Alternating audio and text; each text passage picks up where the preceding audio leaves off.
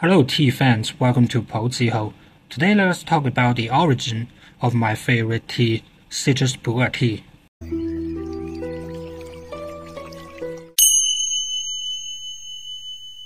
Since ancient times, people had attempted to taste tea with other foods, and citrus tea was one of the great inventions. It is said that the citrus pu'er tea was created by Luo Tianchi, a Jin Shi, in Liangxi village during the Daoguang era of the Qing dynasty. Luo Tianchi, whose original name was Ru Mei, style name Cao Shao, was born in 1805 in Liangxi village, Tangxia town, Xinhui. He was a Jin Shi in the 6th year of Daoguang, and is known as one of the 4 great masters in eastern Guangdong. In year 1847, Luo Tianchi resigned from office and returned to his hometown, bringing back a lot of pu'er tea.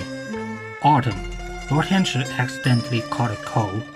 To rest and recover, he read books and drank tea in his study. His wife boiled water with tangerine peel to help healing his sickness.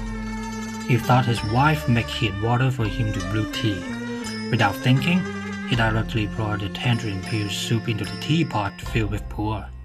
Only then did he realize that it was a tangerine peel soup for cough relief and phlegm reduction. It was a pity tipping such good soup, so he took a sip instead. All of a sudden he felt the faint scent of aged orange peel mixed with pu'er tea penetrate his nostrils, and his cheeks were fragrant. After drinking a few cups, his throat was soothed and he got less phlegm. The next day, Luo Tianchi asked his wife to continue boiling tangerine peel water for him to make pu'er tea. After brewing pu'er tea with it for 2 days, the phlegm and cough issues were relieved. What's more, his depression seemed to be washed away by tangerine peel pu'er tea. Since then, every time he was to drink pu'er tea, Luo Tianchi liked to soak it with some tangerine peel. One day, the brother next door gave him some citrus that grew by himself as a gift.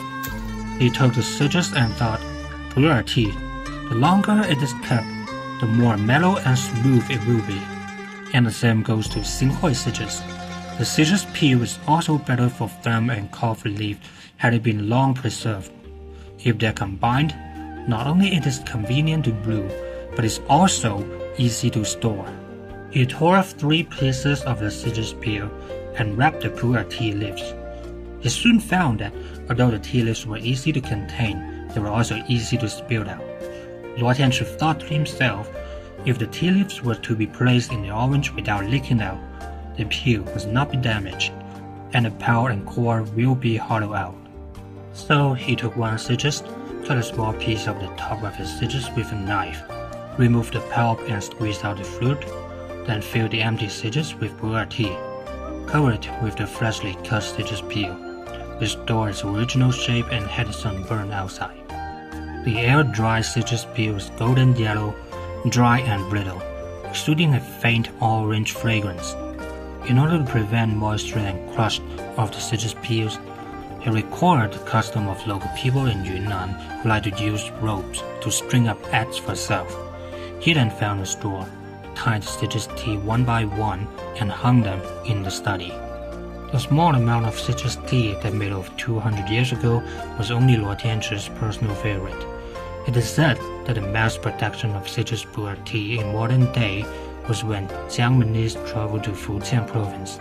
They saw local people putting tea in citrus, which was used for local custom, 择年, implying auspiciousness. Being inspired, the Jiangmenese invented the bulk production of the citrus pu'er tea. The high-quality citrus of Xinhui district, Jiangmen city, was already famous.